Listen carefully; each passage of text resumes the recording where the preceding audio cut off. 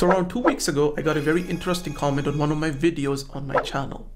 And I tried to answer that comment to the best of my abilities, but the response that I got from that person actually intrigued me to create a whole video on this. And my thought process was, if I'm sharing this information with them, maybe there are other people in my community that have questions similar to the ones that this person has asked. And maybe if I create a video detailing kind of my opinion on this issue, maybe they can learn a thing or two about how to approach this problem, as well as what my stance on that is. So before we continue any further, let's actually take a look at what the comment was, what I replied to that, and what the subsequent reply to that. So 2 weeks ago, somebody by the name of Noob Programmer 155, thank you for watching my videos and also commenting, asked me a question saying that they are a second-year student, I believe, for computer science, and they are good in the MERN stack. So what does MERN mean? Well, MERN basically refers to a web development stack, which stands for MongoDB as the database, Express as the actual web server, React as the front-end framework to build their UIs, and then Node.js as the actual JavaScript runtime that they are using to service their applications.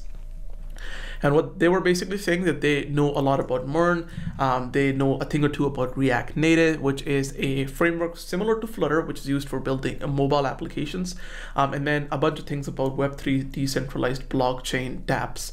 So that's a whole mouthful, but the only thing that I'm going to clarify here is that if you don't understand what a dApp is, it basically means a decentralized app. And you can think of dApps in the most simplest of manners as applications that run on Web3 based technology. So for example, if I have an application that the user can upload files to, and I store these files on the IPFS, which is the Interplanetary File System, and this is something that is in the realm of Web3 or decentralized applications, then my app could be considered a dApp. And they were also telling me that they had solved over 300 data structure algorithm problems. So would it be good for them to learn Flutter now?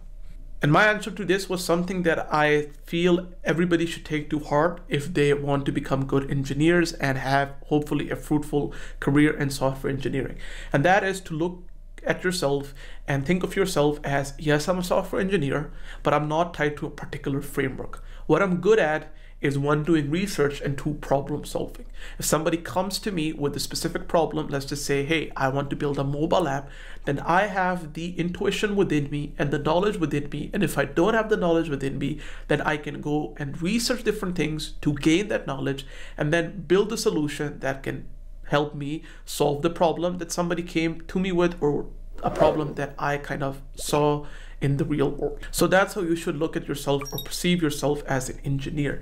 I think really good software engineers are people that don't niche themselves down onto working onto particular frameworks or things like that, but they are individuals that are good at problem solving, good at deciphering important bits of information from a lot of information, and then how to take this information and then use it in the context of the problem that they are trying to solve.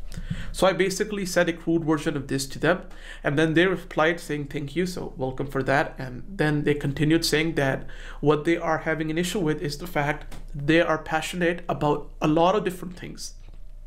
So they like to do web development, from what I can understand. They also do Java-based web development, which I think is the Spring Boot framework. They like Web3, AI, and a whole bunch of other things. And they're kind of confused as to what's the field they should pursue. So if they have so many interests, what's the field that they should go in? Well, here my answer to that would be that keep in mind the actual initial answer that I've given you, which is that you need to become good at problem solving. And the way you become good at problem solving is by, one, learning about different things, trying to implement solutions to them, and then doing all of these different exercises that you might encounter on a day-to-day basis, such as following tutorials, solving data structure-based problems, solving algorithm problems, studying about computer science, the theory behind it, things like that. But what if you also want to get a job in the actual field of software engineering? Well, for that, you need to be a little more than just a problem solver. You also need to be an expert in one particular thing. And the reason I'm saying you need to be an expert and niche down in one particular thing is because that's the thing that's going to be the strong point or the strong skill set that you're going to have that's going to allow you to get your foot into the field. Once you're in the software engineering field, then you're going to get exposed to a lot of different things, and you're going to pick up a lot of different skills, and then you're just going to be continuing to increase your level as a software engineer, gather new skills, new expertise, and hopefully rise amongst the ranks that different software engineers have. But to get started, and I understand that a lot of us might have a lot of different passions and we might want to learn everything that's under the sky, my best advice to you would be to pick something that you are truly passionate about, or if you're not passionate about, at least you find yourself enjoying doing. So if you take an example of me, I really like building mobile applications. I publish mobile applications for myself and for clients on the App Store, iOS App Store, as well as Google Play Store. So I find the process of creating mobile apps, adding functionality to them, performing different kind of user case studies on them, trying to fix bugs in them, and the whole process of just app development very fruitful and very enjoyable. So I decided to kind of niche down on that and then become an expert at Flutter, and that kind of allowed me to get my foot in the door when it comes to actually securing a job. Now, does that mean that I do not know Python? Well, I do know Python. Does that mean I don't know web development? Yes, I do know web development. I know a thing or two about how to build websites with React, with Next.js, and a whole bunch of other things like that.